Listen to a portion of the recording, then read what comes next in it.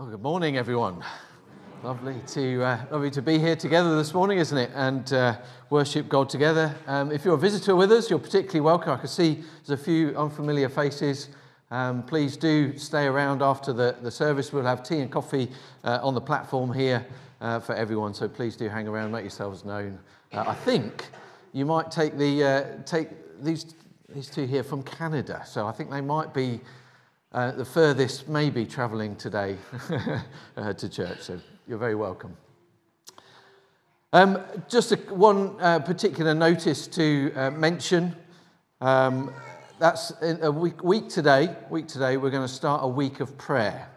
Okay, you've probably seen it on the screen. You've hopefully seen also Paul's email that he sent around yesterday with the plan for that week. So the idea is same as last year. Where we don't do any of the regular activities of the church, some of the children's groups and the other things as well. And instead, we have various prayer meetings throughout the week where we meet and ask God to bless us as individuals and as a church as well. So please take note of what that schedule is, and if possible, plan to be at as many of those meetings as you possibly can. They're at different times to try and make them convenient to different people during their days. So please put those in your calendar and come and join us to pray together for as many times as you can during that week. So, in Philippians, Paul, the Apostle Paul, says this. He says, "But everything that was gain to me, I have considered to be a loss because of Christ. More than that, I also consider everything to be a loss in view of the surpassing value of knowing Christ Jesus, my Lord." You know, in religious terms, Paul had done everything right. God had taught him, though, that everything that he had done, everything that he had, was completely worthless. And instead, his hope had to be in Christ. Well, knowing Christ for Paul and for us is our only hope of joy in this life with all the changing circumstances, and our only hope of joy and peace with God in eternity. Well, if you know Christ this morning, as many of you do, I know, well, you know both of those things. And we gather, don't we, this morning to rejoice in that together. Let's pray to our God and ask him to be with us. Our Father, we thank you that we come before you, our God, who has done everything for us, everything that we need to be made right with you on our behalf. Father, we thank you that in Christ we have everything. And Lord, we pray that you would remind us of that this morning. We pray that through your Holy Spirit you'll be amongst us as we sing, as we pray, as we read your word, the Bible, as Paul comes and preaches to us later. Lord, we pray that you will be pointing us to Jesus throughout this service, reminding us of what you've done for us through him. We ask it in his name. Amen. Let's stand and sing together. First song, "My Worth is Not in What I Own." Reminds us of that very same thing we've just been thinking about. Let's stand and sing together.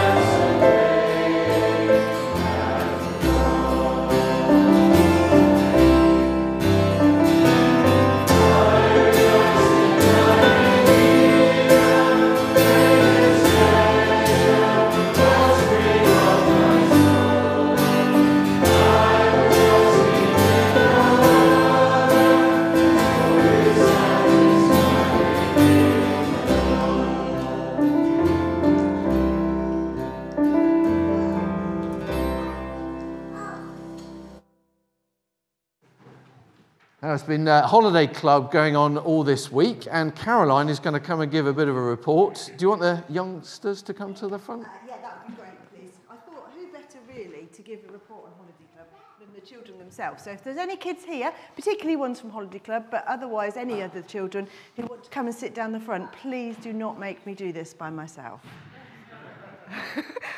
Wow, look at the onslaught of children. Some of them are on holiday, so we'll let them off. Oh, well done, well done. That's brilliant, thank you.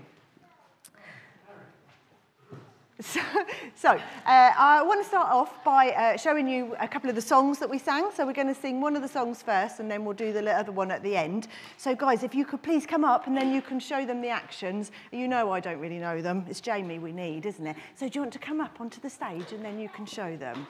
Well done. That's brilliant. You're very brave. They're very brave. But if you want to stand up and join in with all the actions, we would love that. Okay, when you're ready, Jess.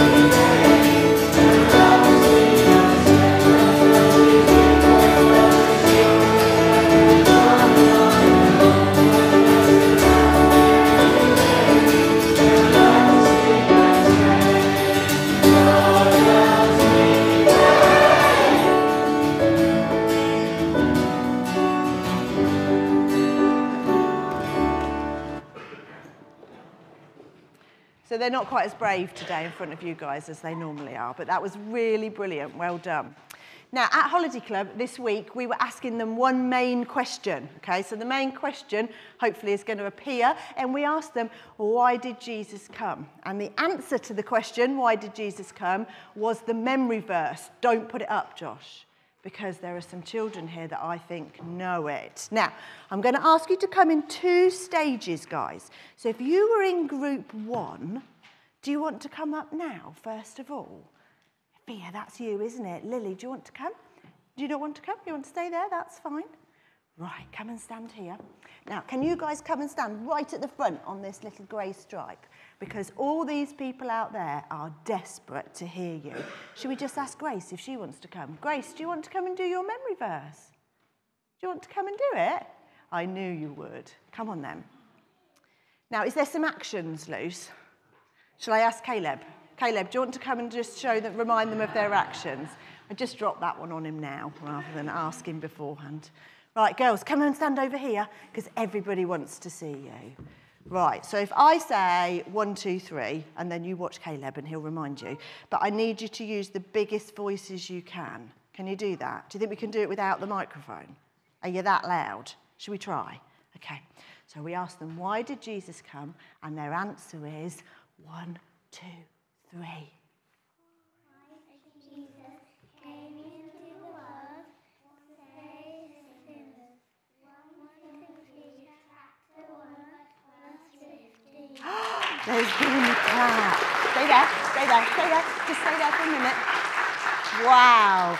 See, even the youngest of children can learn the answer. Guys, do you want to come up and join them? And then you can do it in a big voice behind them. Okay, so come and stand behind these little dots. And then we will show you. So I'll do exactly the same again. I'll ask the question, then I'll say 1, 2, 3, and you can do it. And you guys at the front can still do your actions, can't you? Okay, so are you ready? So we asked them, why did Jesus come? 1, 2, 3. Christ Jesus came into the world to save sinners. 1 Timothy chapter 1 verse 15. Well done, guys. Do you want to go and sit down again? That was brilliant. That's it. Well done. That's brilliant.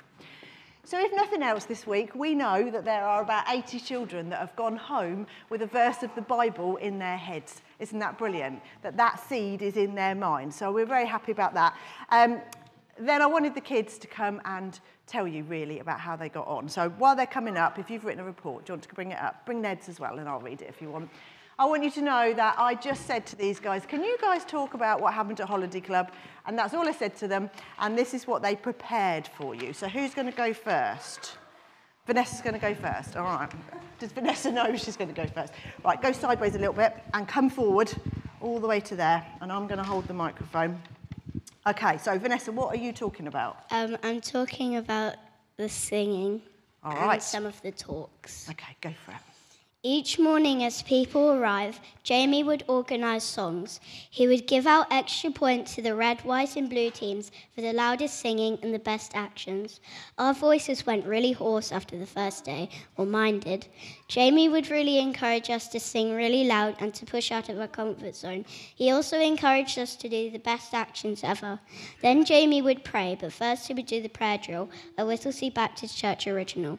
After he'd prayed, he would send the 4 groups to their rooms to talk and learn about Jesus. We also had a cafe running when the parents were waiting to collect the children. There were some really deep conversations going on. We had over 72 children on the second day of Holiday Club. All of the children thoroughly enjoyed themselves. We learned about what sin is and why Jesus came. We also learned about who Jesus is. That was brilliant. Thank you, Vanessa. Stay there. Now, Ned wrote a report as well, but Ned's on holiday. So are you going to do both, Lola, or do you want me to do Ned's? I'll do Ned's. Okay, what are you going to talk about, Lola? The stories. Okay, go on then. This year at Holiday Club, our stories were based upon our memory verse, 1 Timothy chapter 1, verse 15. Christ Jesus came into the world to save sinners. On day 1, we learnt that Jesus is both fully human and fully God. He is sinless and came to save us. On day 2, we talked about how Jesus is our rescuer and what it means, as well as speaking about other people who rescue us, like a firefighter or a lifeguard. On day 3, we learned what it means to sin and how we can be saved from our sins. We learned that we are like Zacchaeus, doing wrong things and needing to be saved. Lovely. Thank you, Lola. Okay, and Emily, what are you going to talk to us about? The games. The games. Okay, come on then, Lola. This year of Holiday Club, I really liked the fun games and earning all the points. I think the best part was the Easter egg hunt on day 3. We had a sheet of paper numbers 1 to 15, and we had to look around the field for little squared pieces of paper. Every piece of paper has a number between 1 and 15 with a word that answers the sentence God is. For example, God is eternal or God is merciful. On the big sheet of paper had the 15 sentences God is. Also, we had to find eggs and bring them back to the boxes of our team colours, blue, red and white.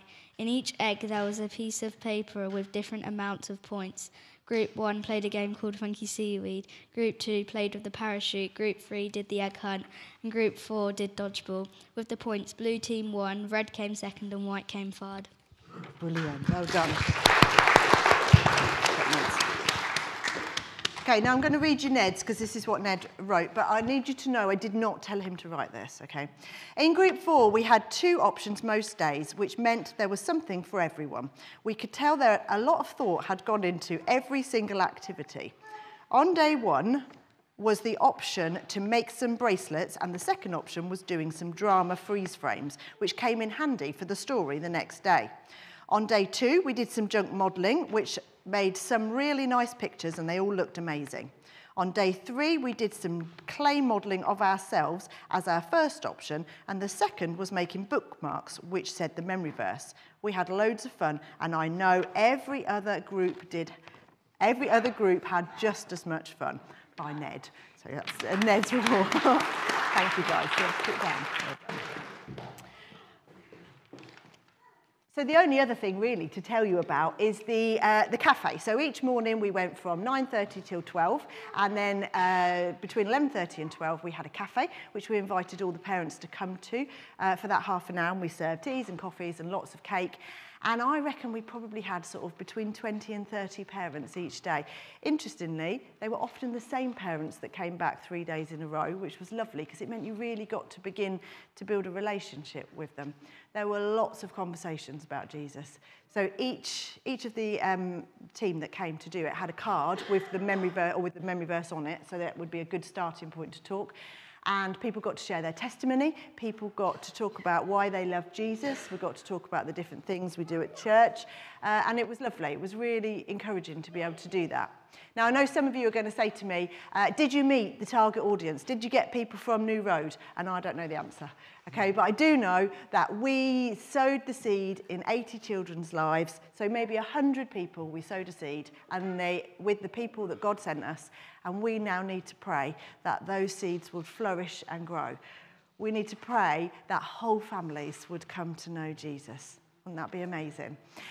We're going to just sing one more song for you, and then I think Doug's going to pray. So, guys, do you want to come up and do this last song? It's knock, not the one that goes knock, knock, knock, knock, knock. Yeah? So come and see if you can do it for me.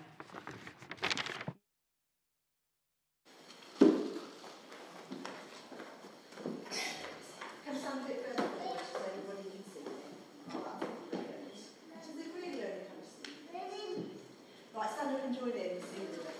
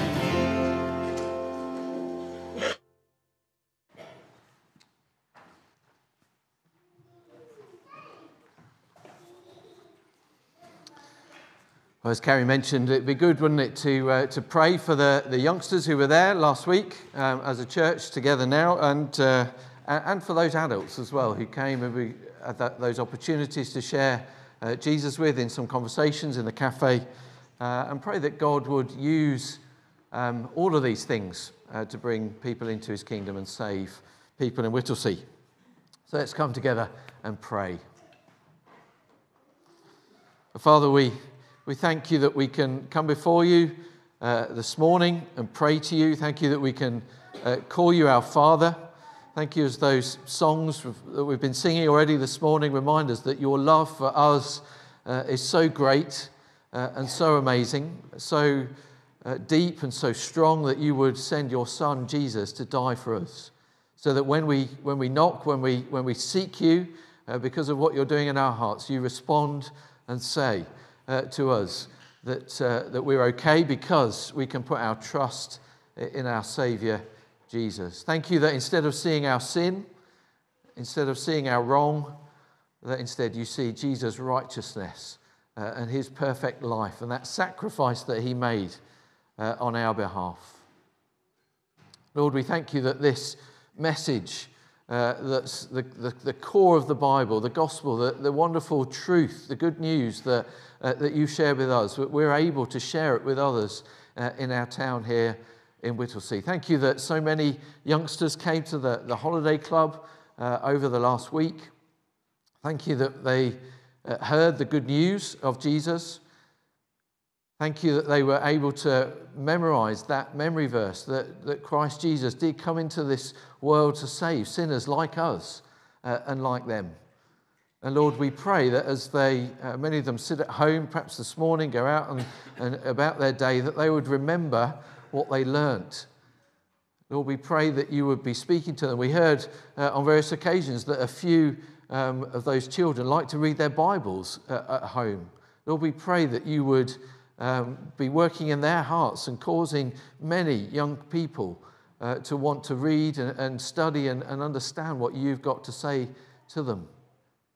Lord, we pray that you would open their hearts and give them a desire to want to know Jesus. Lord, we know that the Bible contains the words of truth, that it's powerful because it's written by your Holy Spirit. Lord, we know also that your Holy Spirit needs to work in the hearts of those children. It doesn't matter what we do, what we say, you need to work. Lord, we pray that you would do that through what these children have learnt this week. And again, we thank you that we were able to share testimony and share the gospel in simple ways with their parents who came to collect them in the cafe at the end. Thank you for all of those adults who were spoken to. Thank you that a few actually did express interest in wanting to know more. Lord, we pray that for those who did that, they would come and want to come to church, want to come and find out more. We pray that we would see them here over future weeks. We pray that they wouldn't see coming into a church building too much of a barrier, that they would just have a great desire to want to come and learn and find out more about you and more about Jesus and how much you love them. Lord, we thank you for again, the way in which you've dealt with our hearts. Lord, we pray that you would give us hearts that want to share the gospel with many others. Give us hearts that are so full of joy and so full of understanding over what you've done for us, how dependent we are on Jesus, that we would look with such sympathy and such love towards those around us in our town, in our families, in our friendship groups, that we would want to share the good news with them and want them to experience that same joy, that same love that we've experienced from you. Give us hearts like that, Lord. Revive our hearts. Give us hearts that want to please you as well. Lord, we pray that you would give us hearts that want to learn more about you. Lord, give us hearts that want to read our Bibles every day and find out what you've got to say to us. And Lord, we pray to that end that you would be speaking to us this morning as well. Lord, as we read the Bible in a few moments' time from Revelation, as Paul comes to speak to us from that passage that we read, Lord, we pray that you would be challenging us. Lord, keep us humble, we pray. Encourage us in the great news of the gospel. Help us to be completely dependent on Jesus for all that we are. Lord, we also pray for those who can't be with us this morning. Maybe they're on holiday, maybe they're at home sick, maybe they're feeling down, depressed, and can't face coming out. Lord, for any who that applies to, Lord, we pray that you would be their joy this morning. Whatever they face, whatever hardship it is, whatever they're struggling with this morning, Lord, we pray that you would bring peace to their hearts. We pray that you would bring joy to their hearts, even if they are suffering. Lord, may they say that they can see joy in Jesus this morning. Lord, we pray also for forgiveness. Lord, we thank you that there is forgiveness available through that sacrifice of Jesus. Lord, we pray for us that you would forgive our hearts this morning, forgive us. We know that we have sinned probably even this morning, even before we came to church here. Lord, we pray that through Jesus and his sacrifice that you would make us right before you now. Lord, we pray all of these things in Jesus' name. Amen. We're going to sing another hymn, another song this morning. What a friend we have in Jesus. A song that reminds us that we can come to him in prayer whenever we want. Let's stand and sing this together.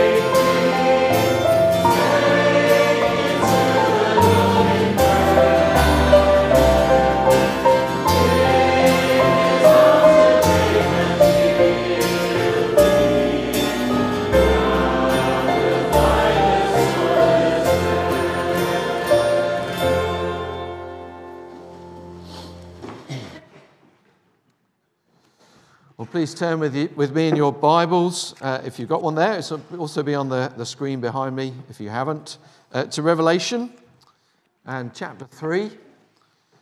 And we'll be reading from verses 7 to 13. This is Jesus' letter to the church in Philadelphia. It says this: "Write to the angel of the church in Philadelphia. Thus says the Holy One, the true one, the one who has the key of David, who opens and no one will close, and who closes and no one opens. I know your works. Look, I have placed before you an open door that no one can close because you have but little power. Yet you have kept my word and have not denied my name. Note this, I will make those from the synagogue of Satan who claim to be Jews and are not, but are lying.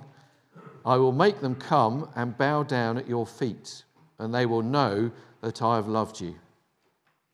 Because you have kept my command to endure, I will also keep you from the hour of testing that is going to come on the whole world to test those who live on the earth.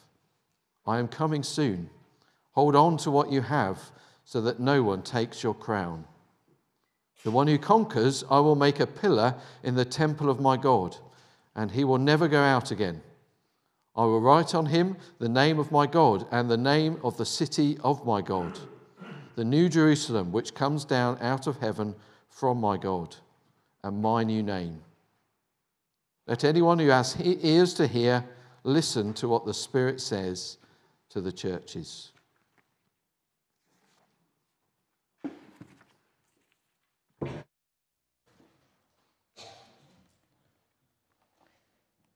Thank you, Doug.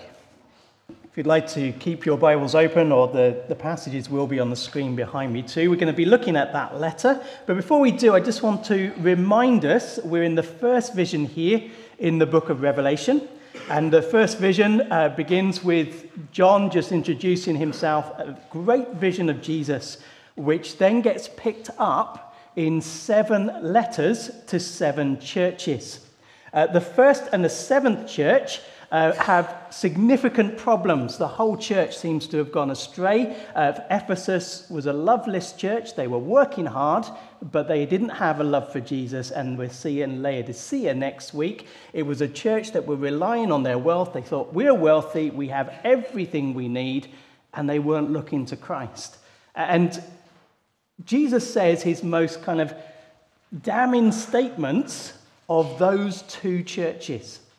We then have Smyrna and Philadelphia, which is the church we're looking at today, where Jesus has nothing negative to say. There's no rebuke. Smyrna is the persecuted church, and Philadelphia is the discouraged church. And then we have these 3 in the middle, where as we read the letters, we discover that there were some significant problems, but they weren't for everyone in the church. So Jesus is writing to the church, calling out the faithful and rebuking those who have turned away from him. These were 7 real churches in modern-day Western Turkey, but they're also representative churches. They are churches that, as we read through, facing threats to faith and witness. And those threats we face today. We face them in different ways, maybe, but we face those same threats. So these words to the churches then are also words from Jesus to us today. And with that in mind, I want us to pray before we look at this letter, because we want to hear what Jesus has to say to us as his church here in Whittlesea today. So let's ask for him to make that clear to our hearts. Father, we pray that the Lord Jesus would speak to us by his Spirit through these words today, that we will see where we are like the church in Philadelphia, and that we would hear what Jesus has to say and the help that he gives. Amen. Let me ask you, have you ever been discouraged? Have you ever been discouraged? Do you know what it feels like to be discouraged? Have you ever been so discouraged that you've wanted to give up? Or maybe you've been so discouraged that you have given up. Maybe you're at school, or maybe you think back to a time at school where you're learning a subject and you're really, really trying hard, but it's not going in and you're just not understanding it. As the weeks go by and the situation's the same, you become discouraged and you think, I just don't want to bother anymore. Maybe it's with a hobby. When I was 40, I got an electric guitar, midlife crisis and all of those kind of things. And it started well. I could play a note. But then I quickly discovered that my mind, because I can play music, and my hands, which couldn't play the guitar, were kind of not functioning together. And I got discouraged, and so I sold it on eBay. You can get discouraged, can't we, and want to give up. Maybe parenting. Maybe you're facing an issue at home as a parent of your children, and it's not resolving itself. It's not solving. You've read all the books. You've been online. You've got all the advice. You're putting in place everything, and your child is not responding to it, and it's not changing. You can become discouraged, and maybe you just say, I'm just not going to bother anymore. Maybe in ministry. Maybe you're involved in a ministry in the church. Maybe you're trying to share the message of Jesus with someone. And yet the more you do it, the less it seems to work. And you become discouraged. Maybe following Jesus. Each day you get up and you say, I'm going to follow Jesus today, but it's a day of failure. And you become discouraged. Discouragement can be a powerful thing. A destructive thing in our life. When we become discouraged, we no longer want to do something. When we become discouraged, we no longer want to move forwards. When we become discouraged, we get to a place where we are happy to give up and stop working at things. Discouragement is a threat to our faith in Jesus and our witness as a church. If we get discouraged in ministry, discouraged in following Jesus, we get to a place where we want to give up. And that seems to be the case with the church in Philadelphia. They weren't doing anything wrong in their action.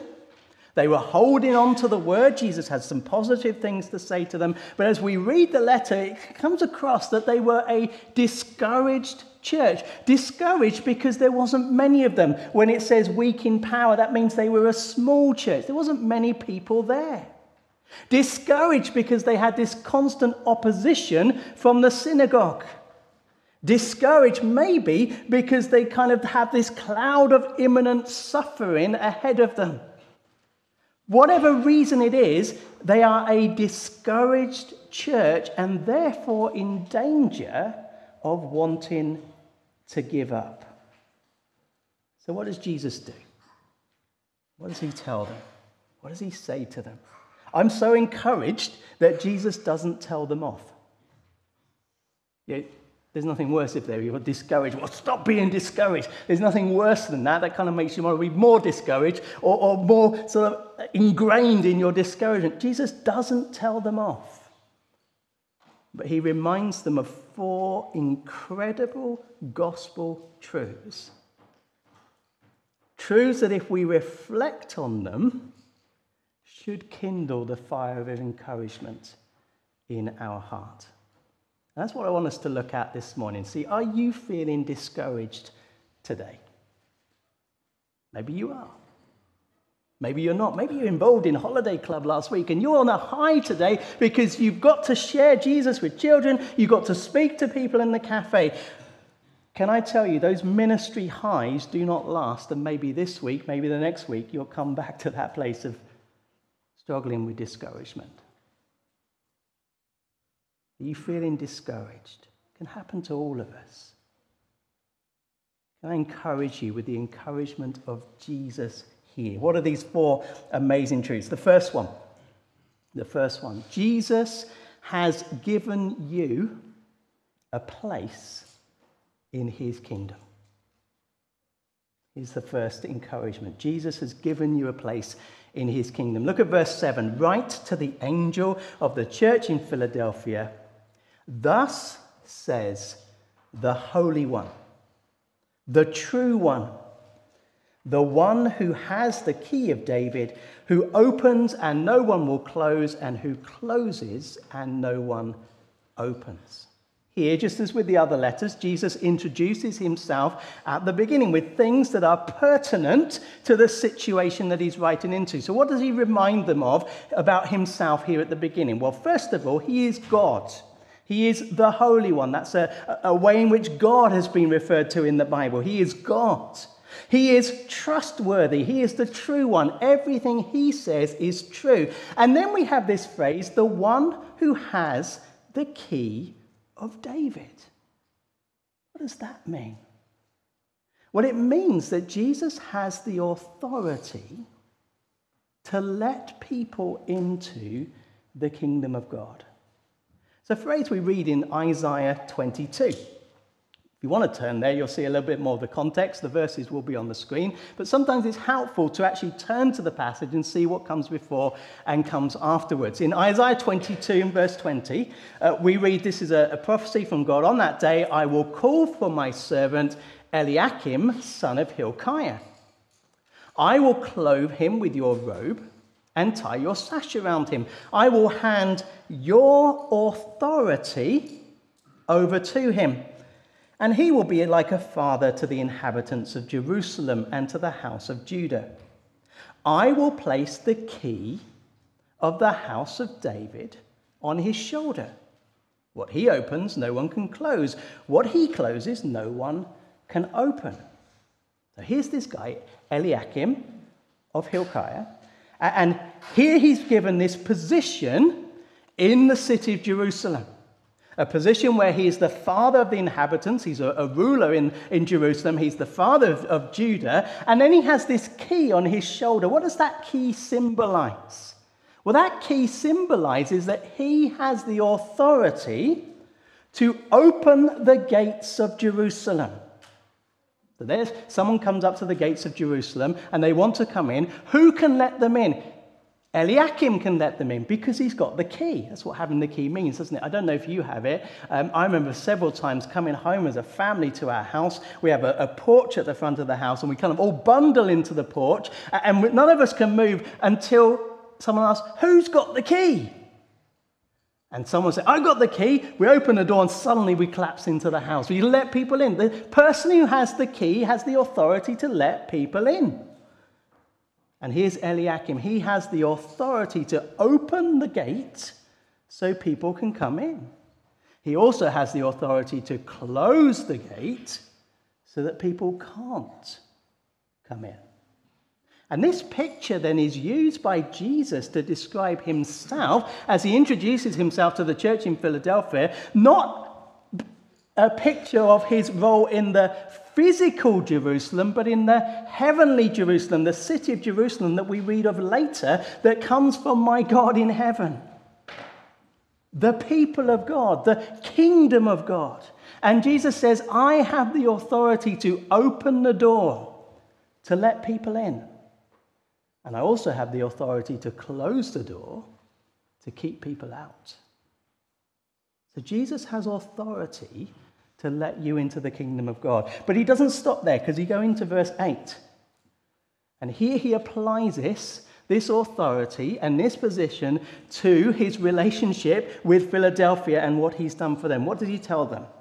Jesus has opened the door for you. I know your works. Look, I have placed before you an open door that no one can close because you have but little power. Now, if you read books on the book of Revelation, this open door here causes a few issues in people's minds. What is it? And somebody from the congregation did ask me a number of weeks ago, what is the open door in Philadelphia? And the confusion comes from the fact that Paul, in his letters, when he uses the picture of an open door, it's a picture of an open door for ministry. God has given me opportunities to share Christ with others. And so Paul's use of open door often then comes onto here, and it says, well, Jesus is saying to the church, although you're small, I've given you an area, an opening for ministry, so come on, get on with it. But that doesn't fit with the context of the letter. It doesn't fit with what goes before, Jesus having the key of David. It doesn't fit with the personal encouragement that Jesus is giving, and it doesn't fit with how the open door picture is used in the book of Revelation. Two other occasions where we have an open door, and they're all to do with fellowship or access to God. So 3:20 and 4:1. And I think if we follow the flow of this letter, the open door here is not an opportunity for ministry, but it is access to fellowship with God. It is the open door of the kingdom. Jesus is saying to the church, look, you may be small, you may be diminutive, you may be laughed at, you may be seen as nothing in Philadelphia, but I've given you an open door to the kingdom. You have a place. You have a place in my people, a door that you can walk through. Imagine the church there struggling. Imagine their discouragement because of their size, a small church. When you're a small church, and I don't know how small they were, maybe they're like half a dozen or a dozen people. When you're small like that and one person leaves to go to Thyatira or to Sardis or to Smyrna, that is a massive hit on the church. But then they hear these words from Jesus, I've given you a place in my kingdom. I've opened the door for you. If you're a Christian today, I want to say don't be discouraged. Now look, we are not a small church.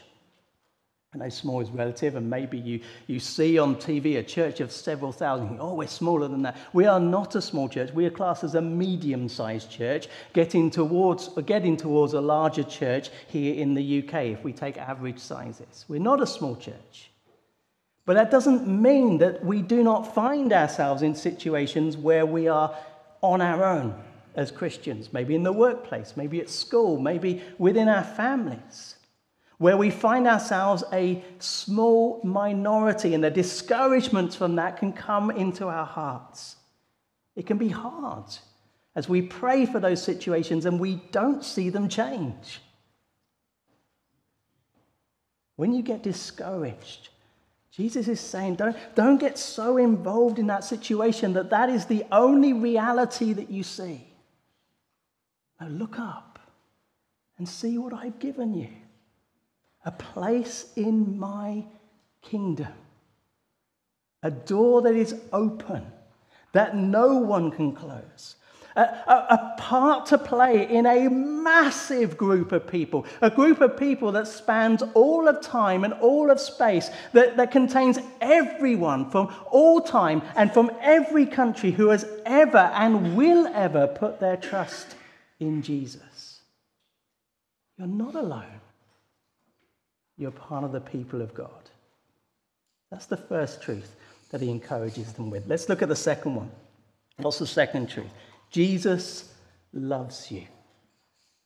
Jesus loves you. Look at verse 9. Note this. I will make those from the synagogue of Satan who claim to be Jews and are not, but are lying. I will make them come and bow down at your feet. And they will know that I have loved you. Now, Jesus here is responding to a situation that we don't fully know the details of. We know some of the details. It's a situation that's occurring because of opposition from the synagogue in the city of Philadelphia. The Jewish people who have remained Jews and not become Christians, they are opposing the church. And something about that opposition seems to be making the Christians in Philadelphia doubt whether they really are God's people. If we're to imagine it, maybe it's something like this, that the synagogue is saying, look, we can trace our origins back to Abraham. We have circumcision. We are the people from the Old Testament. Who are you?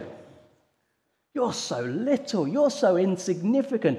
We're the people of God, therefore knowing God's blessing. And you? Who do you say you are? Something like that is going on.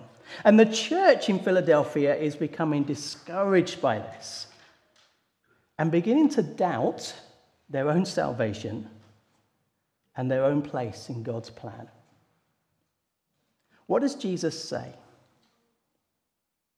What does he say? He says two things. The first is this: the Jews that meet in the synagogue in Philadelphia are not God's people. Do you notice that in the passage? What does he call them?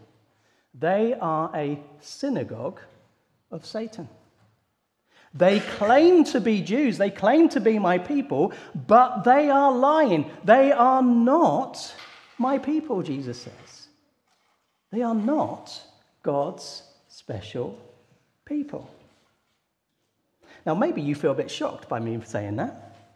Certainly, the Jews in Philadelphia would have been shocked if they ever heard that Jesus said that about them, because they would have looked back to the Old Testament and said, oh, look, we got this lineage from Abraham. Abraham received this promise from God. It was to his seed, to his people, and it's been passed on from generation to generation to generation to generation, all the way through to now. And we are part of the Jewish people, and therefore we are the people of God.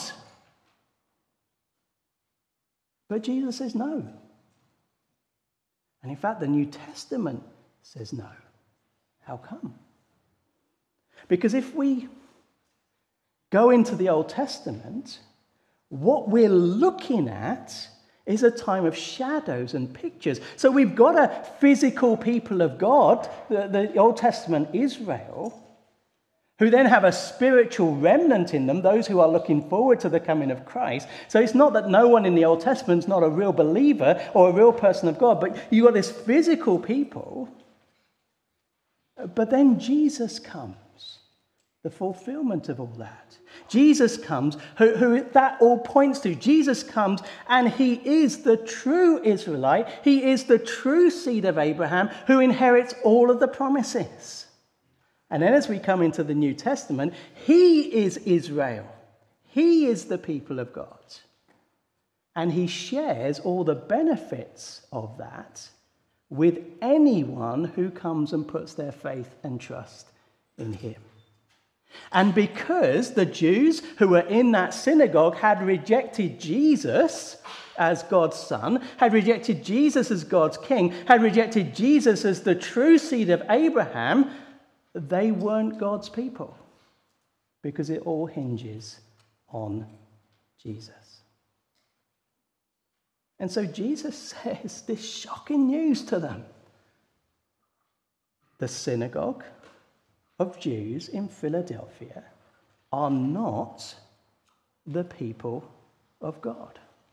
That doesn't mean that God doesn't have any plan to save people from the Jewish nation.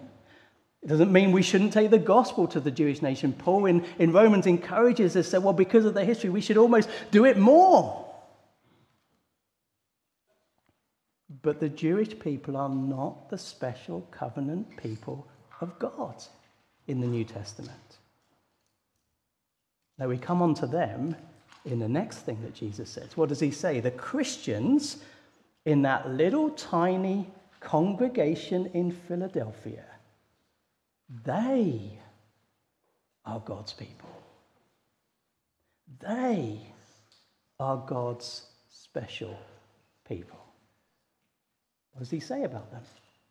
They are part of the nation of God, the nation that the whole world will have to come and bow before and recognize. They are the people that Jesus will say, I will make it known that I love you. Now, what does he mean there? When we talk about the love of God in the Bible, there's two ways which we talk about the love of God. One is a general love of God for all people. For God so loved the world that he gave his son, that anyone who believes in him shall not perish but have eternal life. That love that supplies needs for Christian and non-Christian. That love through common grace that does good all over the world. That love that says, I do not desire that any should perish but all to come to eternal life. There's this general love of God for everyone. But then the Bible speaks about the specific covenant love of God. The love of commitment and protection and provision. The love of keeping and forgiveness and mercy and grace. That specific love that he makes to his people, where he commits himself to them and binds them to him. And that's the love that Jesus is talking about here. Not just a general love, this specific covenant love. And he says, I am going to make it known so the whole world, and particularly these Jews, will see that I love you. If you're a Christian here today, don't be discouraged. Because Jesus loves you. Yeah, do you ever feel small? Do you ever feel insignificant? Do you ever feel like a waste of space? Yeah, that sort of discouragement can come from lots of angles. Some of it is true. Yeah, we can be discouraged because of our sinful hearts. And that's true. We can be discouraged because we fail. That's true. We can be discouraged because we're weak. That's true. It can be discouraging to see who we are. Some of that discouragement, though, also comes, and it's not right.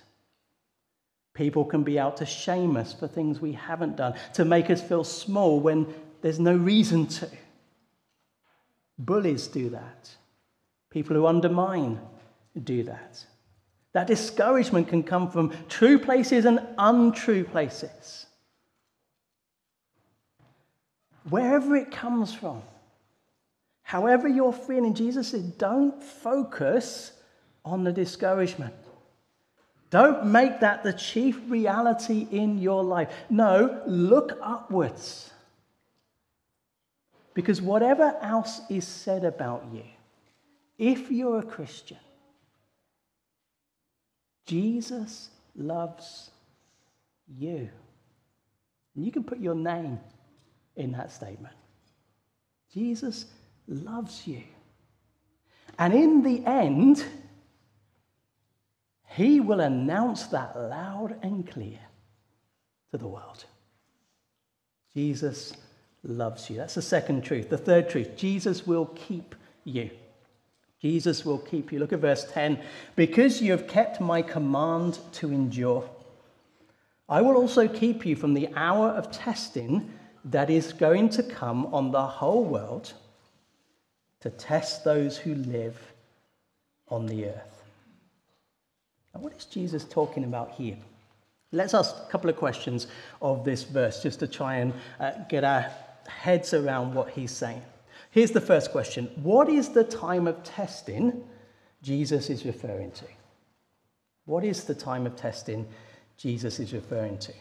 Well, ultimately, it seems like he's referring to what we call the Great Tribulation, which is a time of testing, a time of intense suffering that will come before the return of Jesus. It's what Jesus speaks about in Mark 13. He says, for those will be days of tribulation, the kind that hasn't been from the beginning of creation until now and never will be again. If the Lord had not cut those days short, no one would be saved. But he cut those days short for the sake of the elect, whom he chose. So Jesus here, as he looks towards his return, speaks about a time coming before he returns, which is a time of intense suffering that is greater suffering than has ever happened before and will ever happen again. The Great Tribulation. So Jesus seems ultimately here to be talking about a time of testing that's going to happen at the end of time before Jesus returns. But here's the thing to note. With these biblical prophecies, there is always an ultimate fulfillment, but often there are micro-fulfillments on the way through. So here with this tribulation, there is this great tribulation that is coming, but there are these mini tribulations that will come. And we'll see that as we go through Revelation, things like the seals being opened. There's a final seal, the great kind of judgment to come, but then there's all kinds of judgments on the way. And it's the same with these times of testing. So there's a big time of testing coming, but there will be times of testing on the way. And so as we look at this, ultimately Jesus is talking about the Great Tribulation, but in the kind of context that he's speaking to, they're also going to live through some of these mini tribulations, because the people who were alive at this time didn't make it to the Great Tribulation because it hasn't happened yet. So there's also these mini testings. So have that in mind as we read this. But secondly, what does Jesus mean when he says he will keep you from the hour? What does he mean when he says that? The Greek can be understood equally in two ways. The first interpretation, Jesus will take you out of the suffering. He will lift you up out of the suffering. It could be that there's a particular time of testing coming to Philadelphia, but Jesus is going to move this church over to Smyrna or over to Ephesus or somewhere else, so that the church itself won't have to go through that time of testing. That would be keeping them from the time of testing. Or it could be that they will die. Well, that doesn't sound like a nice thing, but it is, isn't it? Because if they die, they go to be with Jesus, which is better by far.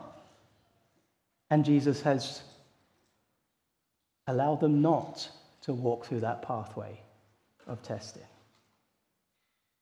Some people teach, and we're going to come back to this, some people teach at this point, taking it the Great Tribulation, that this verse teaches that Jesus is going to come secretly before the Great Tribulation and take all of the church away so that they won't live through the Great Tribulation. It's called pre-tribulation rapture. If you want to, maybe you've heard of that from somewhere. So that's a teaching that some people say this verse leads to. So that's what it might mean if we're saying Jesus will take you out of the suffering. But there's a second interpretation which is equally as valid, that Jesus will keep you through the suffering. He will protect you in it. He will strengthen you. He will give you sufficient grace so that as you go through this time of testing, you will be able to stand in it. Both of those interpretations, if we just look at the phrasing of the Greek and the words, are equally valid. So which is it? Here's my answer. Half of one and all of two. Why do I say that? Well, because God does take us out of suffering by moving us to another place. God does take us out of suffering by taking us to heaven with him through death.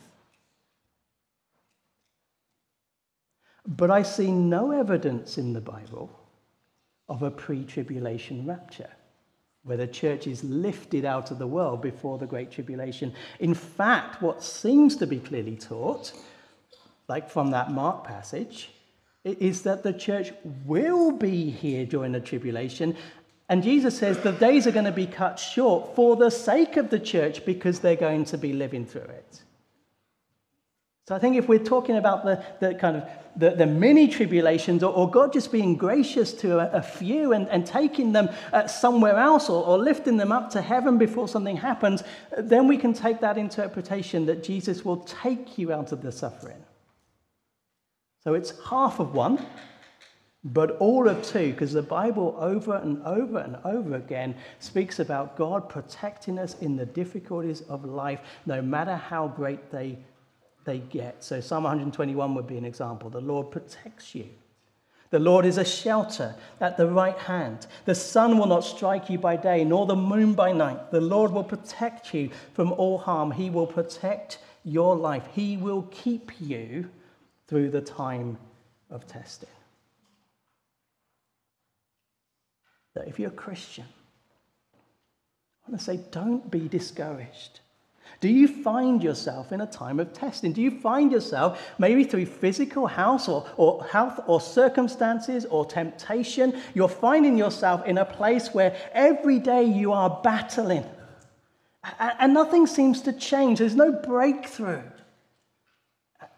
And to be honest, it's just grinding you down. Jesus says, I want you to look up. I want you to hear my words. I am with you, and I will keep you through this time of testing. That's the third truth. Here's the fourth one. Jesus promises you a place in glory. He promises you a place in glory. The one who conquers in Revelation is the one who is faithful to the end, who keeps their eyes on Jesus, trusting in him. The one who conquers, I will make a pillar in the temple of my God, and he will never go out again. I will write on him the name of my God and the name of the city of my God, the new Jerusalem, which comes down out of heaven from my God, and my new name. So the first three truths are truths that are about now. Here is a truth that's about the future. Here's what Jesus is promising. He is going to make you a fixture in glory. He's going to make you a fixture in glory. Here's the temple of God, the eternal temple of God. And as you come in, there's these beautiful ornate columns. They are beautiful and ornate columns, the ones in the buildings of the day of the first century. Beautiful things. Those columns are also integral. They're not just there to look nice. They hold the place up. They're integral. They're also pretty solid. If you go to Athens today and go and see the Parthenon, that's the one. That's the right word. To go see the Parthenon in Athens, what is it that's still standing? The pillars. And Jesus is saying, I'm going to make you a pillar. Beautiful, integral, and solid in the kingdom, the eternal kingdom of God. And then he says that he's going to give us a triple-locked place in glory. A triple-locked place in glory. 3 names.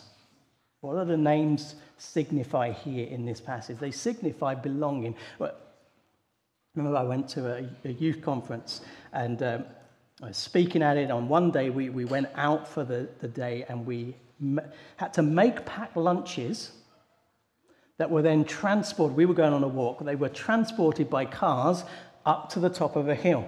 So we made our packed lunches and put them in bags.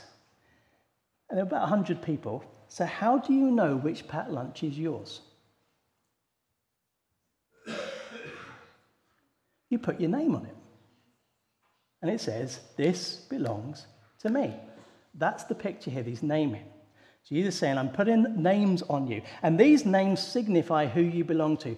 3 names. The name of God. You belong to my God. And therefore you belong in his kingdom. The name of the city of Jerusalem. You belong in the city. And therefore you belong in the kingdom. And then the third name, the name of Jesus. You belong to me. And so you belong in the kingdom. 3 names, not just one, so it might be rubbed off and then, what's going to happen? 3 names, triple locked. It is definite. It is certain. No one is going to have any cause to boot you out of glory because you are not legitimate. Jesus promises you a place in glory. If you're a Christian, don't be discouraged. There are so many things that can get you and me down, aren't there? Life is not always full of joyful victory. Life is not always full of times of encouragement. Often it's full of hardship and struggle. We're often called to be faithful to Christ in the grind and in the brokenness. But Jesus says to the church in Philadelphia and says to us today, don't let that define your heart. Look up and see Jesus. And what does he say to you? If you're a Christian, and that is key here. All these encouragements are absolute, definite for Christians. If you're not a Christian, you cannot claim these encouragements, but here's the thing, if you come and believe in Jesus, and Jesus invites you to do that, then all of these things become true for you as well. So Jesus isn't saying you can't have this, he's saying you don't have this yet. But you can, if you trust in him. If you're a Christian, what does Jesus say to you from heaven today? I have given you a place in my kingdom. It's mine to give, and no one can take it away from you. I love you with eternal covenant love. I will keep you, and there is no struggle that you will go through that I cannot keep you through it. And I promise that you will be with me in glory, a pillar in the temple of God, with the Father's name on you, the name of the city, my name, in glory with me. Shall we pray? Father, help us to just meditate and think about these encouragements today. May they lift our souls. May we see that the gospel is so much better than anything else. May we understand what you've done for us in Jesus. And Lord, whether we're here today on a kind of crest of a wave of encouragement or down in the dumps with discouragement, Lord, we pray you would lift our eyes to see the wonder of Christ. Amen. Well, let's sing of the mercy of God, the things that he has done for us in Jesus. Oh, the mercy of God, the glory of grace that you chose to redeem us, to forgive and restore. Shall we stand and sing?